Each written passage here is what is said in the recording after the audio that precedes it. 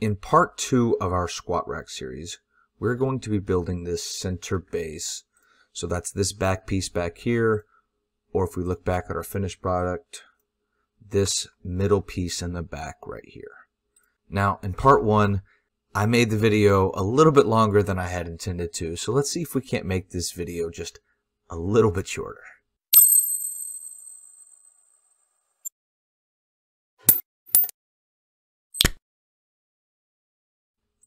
So the first thing I want you to do is start a sketch on this face right here on the left base. And I want you to toggle your slice. Now at first it looks like you're not doing anything, but if we change our view slightly, you can see I'm cutting out the right base. Let's zoom in and grab our rectangle tool. And I want to start by drawing a rectangle that is on this edge right here, and then goes down to the bottom edge over here. And so it should be locked on to the bottom and the top of the fillets here. And then let's add some dimensions. Let's add some dimensions. I want this edge to be 1 inch from this circle. And the same on the other side. I want this edge to be 1 inch from the center of this circle. And let's finish our sketch. And we're going to extrude this 7/64 of an inch. And make sure you don't select these circles. We're going to need those holes later. But I do need you to make sure you grab this top rectangle up here. And let's see if I can make it clear here. This bottom rectangle down here. You can see it's not selected at the moment. This bottom rectangle down here representing these fillets. So you should have 3 shapes in total selected, not including those circles. And make sure you hit New Component Not Join and hit OK. And let's go ahead and change the name of this new component to Center Base. And then let's start a sketch on our new component. And again, I'm going to toggle slice until I don't have that right base in front of me. And I want to draw 2 more rectangles. And so let's go to the top to the bottom and the top to the bottom. And so we have our heights already. And how wide do I want these things to be? Well, what are we making? Right now we're making this part of the frame right here. And so it's the same frame. And so the dimension is still going to be 2.5 inches wide. And over here as well, 2.5 inches wide. And I want it to be 1 inch off these center circles. And so 1 inch from here and over here the same. From this edge to this center circle, 1 inch. And finish our sketch. And I'm going to use this square later. Right now I'm just going to focus on this square. So let's go ahead and extrude this.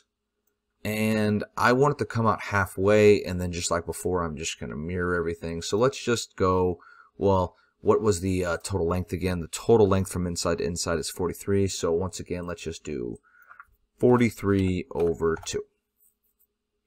And hit OK. And to make sure this isn't dangerous, let's go ahead and get rid of some of these sharp edges. Let's click our fillet button. And let's get these 4 edges on this new extrusion. But also, let's go ahead and get these sharp edges here on the original extrusion, not this face, this edge. And we'll go back around to the front and get these edges as well. So you should have 8 edges in total selected. And let's type in 7/64 and hit OK. And then let's go ahead and add our shell from this face right here. And once again, tell it to be 7/64. And then to add this extra little triangular piece, and then to add this extra little truss piece, let's start a sketch on this face. And let's draw ourselves another square. And so from the top to the bottom, let's tell it to be 2.5 inches wide.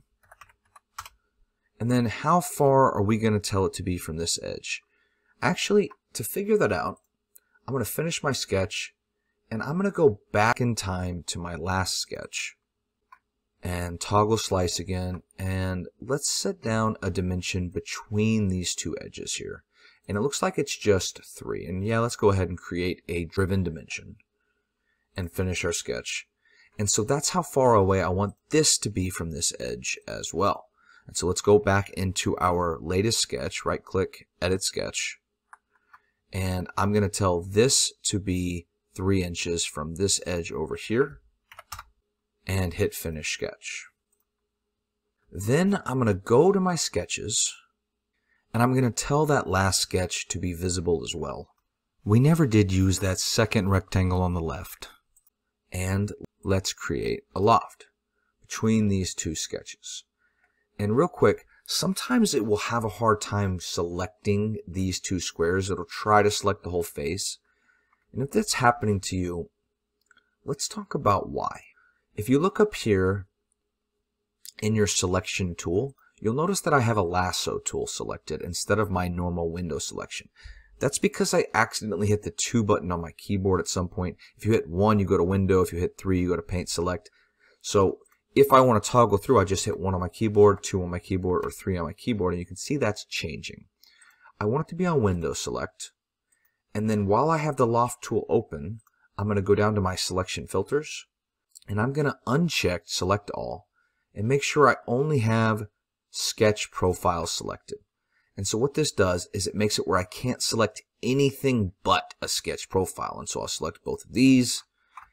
And it's very important that you make this not a join, but a new body.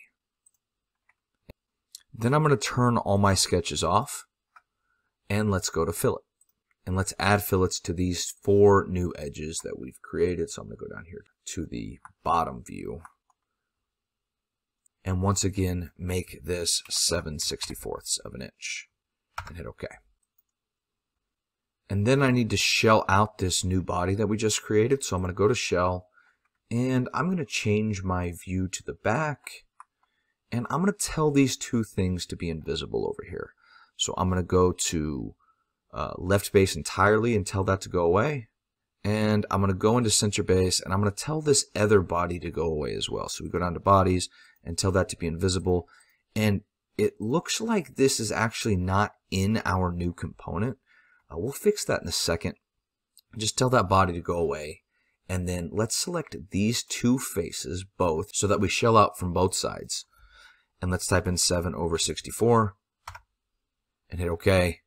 And so the reason why this is not inside this body here is actually because it looks like it's in the bodies up here in the actual file. And so we open up that drop down menu, and we can just drag this from here into center base right here. And you can see now I got both of them down here. And then go back to my home view, and I'll turn my left base back on. And then I just want to mirror both of these bodies so that I have it on both sides. And so let's go to create, mirror. I'm going to make sure I have bodies selected, and I'm going to select both of my bodies across this plane here. And let's make sure we have new body selected and hit OK. And how does that look? And if we look, it looks like we actually have a little mistake going. It looks like it's actually going into our shape. Why is that happening? Well, if we go back in time, and if you look down here at our timeline, you can actually see it can be kind of hard to find what we're looking for. And so let me go ahead and hover over center base right here and just select that circle. And so that removes a lot of things from my timeline. Now I'm only dealing with things in my center base. And I want to go back to that first extrusion. You might remember that first extrusion went 7/64 of an inch. And so then when I went 43, if we go to our second extrusion, when we went 43/2, what that did was that was 43/2 plus 7/64 of an inch right here. And so we have to account for that. And so right after this parentheses, before the times 1, I'm going to write in minus 7/64 to account for that. And you can see it just gets a little bit smaller. And hit OK. And now if we look, you'll see it's not entering in because it subtracted 7/64 in both directions. And so I'm going to go back up to my main squat rack component and click. I'm sorry, I meant to say assembly, not component. That's the squat rack assembly. And then the last thing we need to do is just tell these two bodies to be one. So let's go to Modify, Combine, and I'm going to select this body and hit OK. And now if we look in our bodies of our center base, you can see we only have 3 bodies. I'm going to make sure I save my progress, and we are done with this video.